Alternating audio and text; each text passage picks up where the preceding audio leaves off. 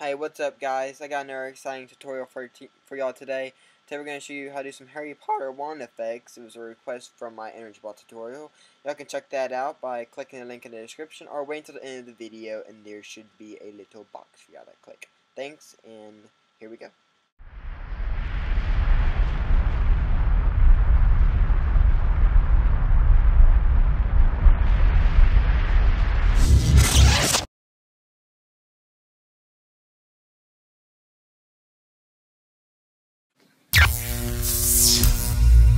Okay, so let's go ahead and jump in right into this effect. First thing we're going to have to do is we're going to have to open up After Effects, of course. Now, as you can see, I've already done mine, but today it's kind of a cheat for me just to, say, okay, this is how you do it, just import this stuff. So, I'm actually going to show you how to do it today. First thing is edit before, effects. It's called After Effects for a reason. So, I already edited my clip with me, call me the Half-Blood Prince, blah blah blah, you already saw it. And my computer's running a little slow right now because I am audio and screen recording. We have to find out where we want our wand effect to start up. We're going to continue right here. No, one more frame. And there we go. So what we're going to do is we're going to add a new black solid. So layer, new solid. Or you can do Command Y on a Mac, or I think it's Control Y on a PC, but I'm not for sure because I'm not a PC boy.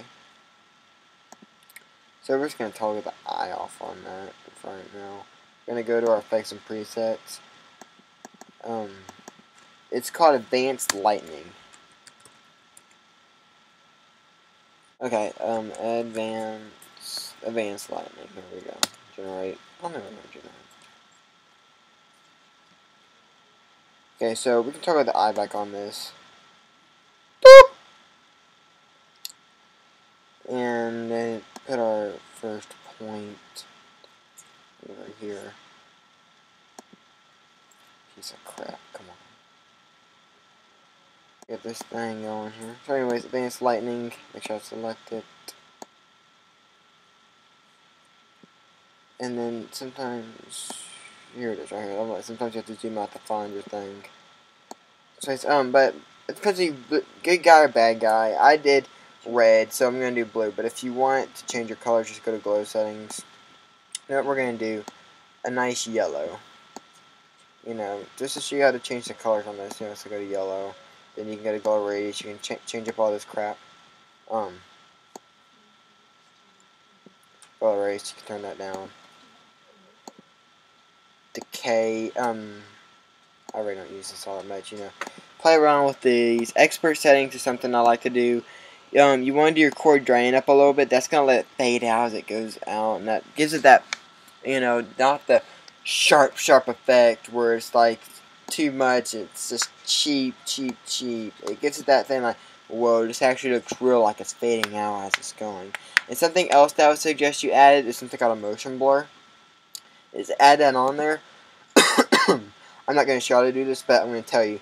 Just search motion blur and keyframe it to go with your, like, watch, see how my hand blurs as I go because of the shutter speed? As your hand blurs, keyframe it and make the electricity blur a little bit, then make it go back down with keyframes. If you don't know how to do keyframes, just post a comment and I'll love to show you how to do that, or if y'all want a tutorial on motion blurring certain things, like maybe some lightsaber motion blurring, getting a lightsaber out there, just let me know. So anyways, what we're going to do is, you can't track this, okay, you can't. So what you're going to do is you're going to go to Origin, and, sorry guys, it's going to be keyframed.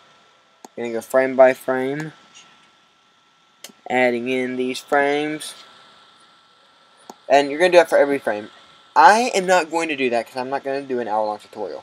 So, I'm just going to do the first 3 frames for y'all and show y'all how to do, like, the first 3 frames. Okay, so we're just going to do these first 3 frames here. But don't forget, before it starts up, like right here, Command-Shift-D, that's going to split it, get rid of that. Okay? Now it's going to start off at the exact time as it needs it to start up. And so there you go, first 3 frames, second sharp. Now if you want to, it's up to you. Command Y. I'm just going to add a yellow solid here.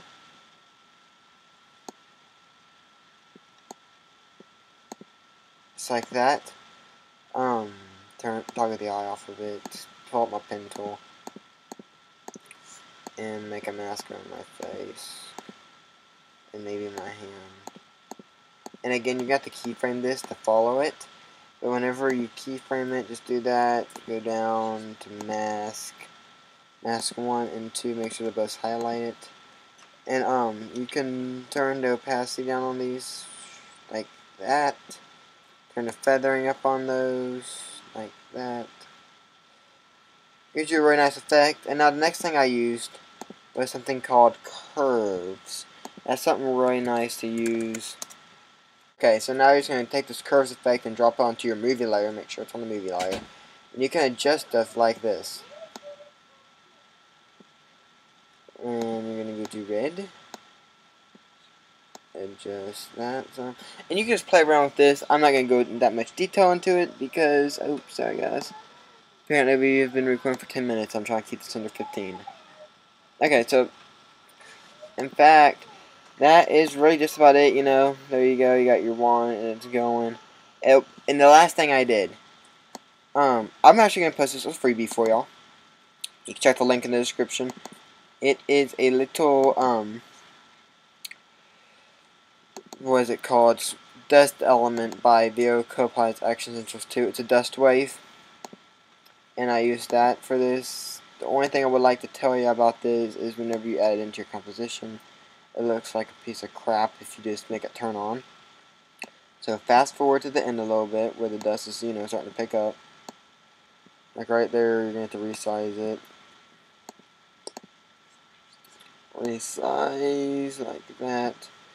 Command Shift D, get rid of that. Now I would suggest you making it fade in to make it look like the dust is appearing there. Excuse the whispering in the background if you hear it. My brother has a friend over there cutting up. I hear you loud and clear, Andrew. So there you go. It doesn't look like, yeah, it just cut on automatically. Cheap effect. And it's like, oh cool, it fades in as he's shooting it off. It's very nice. So anyways, and then what I did for that sound effect, guys, is I went to iMovie, and you should know, if you do not know how to import sound effects, here, I'll open it up and show you what I did, I guess. I just force quit the freaking thing. I used the sci-fi sound effects from the iLife on iMovie. I think all iMovies come with that. And if you're a Windows user, maybe I would suggest you going online and looking for some sounds and then importing it through After Effects. You know, where your electricity starts. And then ending it when it needs and everything. So anyways, you're just going to click on this little... What's it ask you this? It's not even required. Alright, so as you can see, I already exported my thing through here. And so, you know, I have it under, you know, iMovie Sound Effects, iLife, Sci-Fi.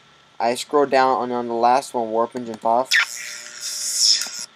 That sounds like a nice electricity. So that's what I use. I'll put it in there, and that's what I use. And it goes like this. I'll show you.